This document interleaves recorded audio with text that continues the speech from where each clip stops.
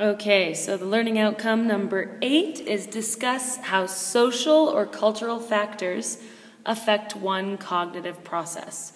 Now, what we're going to be doing with this document is we're talking about a social factor, which is video games, and the cognitive process, which is visual attention.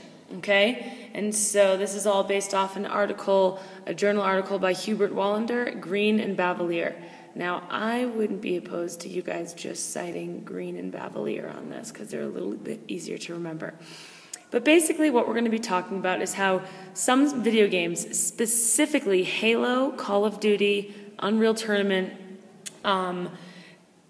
basically games that demand really intense spatial attention and divided attention, where you're dividing your attention among a lot of different stimuli.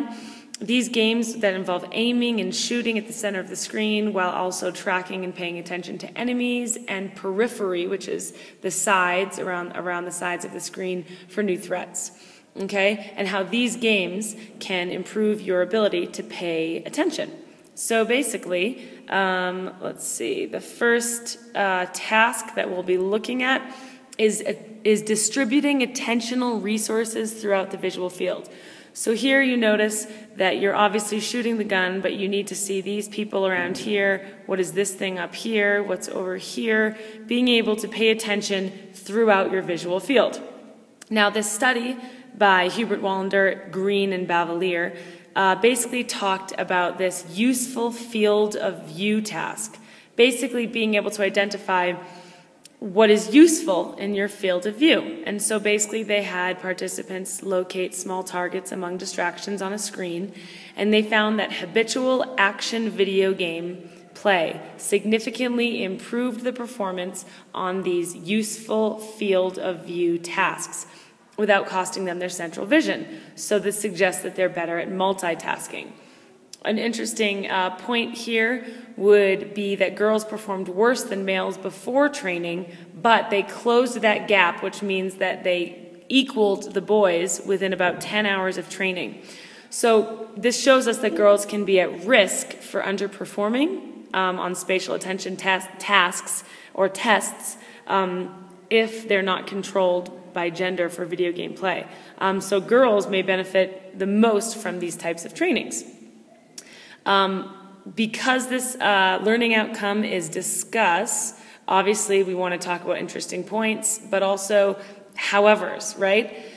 Boot et al., so another researcher who did some research, they got the same results, but they were not significant. And when your results aren't significant, you know that they're not really that important unless they're kind of disproving something, okay?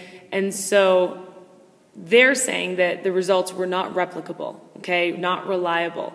However, there's a however to the however, Boot's experiment was not really carefully controlled, and they didn't really distinguish the amount of action game playing, and they talked kind of about a lot of game playing, but anywhere over 7 hours, and they said any video game. So in Boot's study, they didn't distinguish between Halo, Call of Duty, and then something like Super Mario Brothers, okay?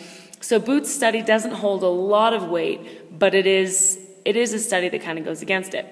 Now, one other counter-argument that could explain the results of the study, but without kind of attributing them to better attention, would be that maybe the results, maybe they were better at, where does it say? Maybe they were better at improved performance on this useful field of view and at dividing their attentional resources. Maybe they were better simply because they have more effective motor execution. Maybe their hands are just faster at pressing buttons or post-decisional processes. Maybe they have a really good reaction time.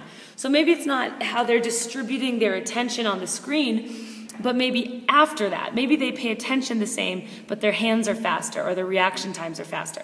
But they do say that this is unlikely because they tried to control for it. However, more research is definitely necessary.